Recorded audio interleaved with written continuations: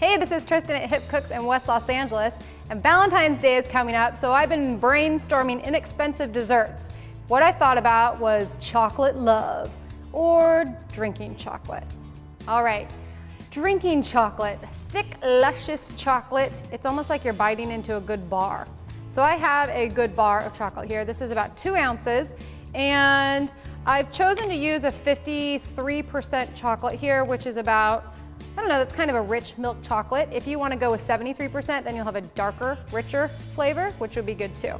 But to help melt the chocolate, I just want to shave this chocolate down, cut it into smaller pieces so that it melts a little faster. So I've got a pot here and a stainless steel bowl and some hot water. So fill the bottom bowl with hot water, and then with your stainless steel bowl, set that on the top and put your chocolate into the bowl. And that heat from the water will heat this stainless steel bowl and slowly melt the chocolate. So just let that sit in there for a while, let the chocolate get warm. Don't stir it often because stirring cools things. So you'll just see that it pretty quickly starts to melt. If you see any big chunks in there, give those a break. And we'll check that progress in a moment. So for the milk, what else goes into drinking chocolate? We have 2 ounces of heavy cream and 6 ounces of whole milk. And we want to put that in a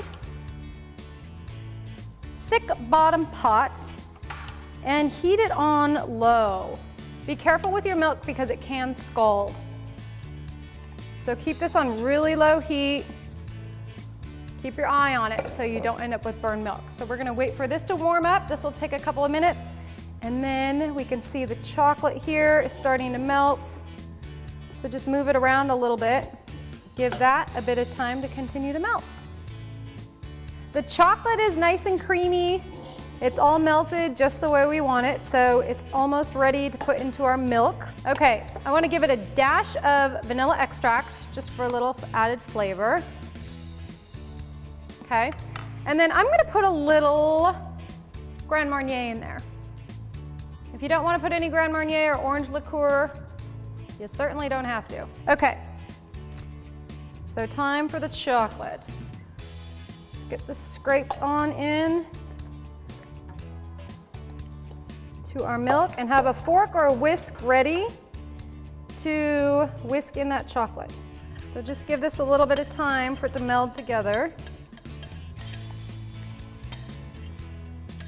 And this is kind of like homemade hot chocolate, but richer. So as the chocolate continues to meld in with the milk, it will get darker.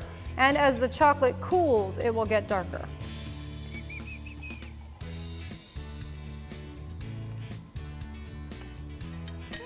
That's all right. I have a little bit of chocolate down at the bottom, but that's okay.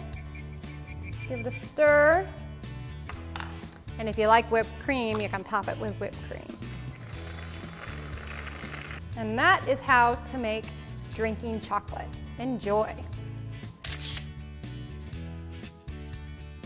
Thanks for watching. If you'd like to see me prepare any other recipes, please send an email to request@mahalo.com, and in the meantime, check out our other videos.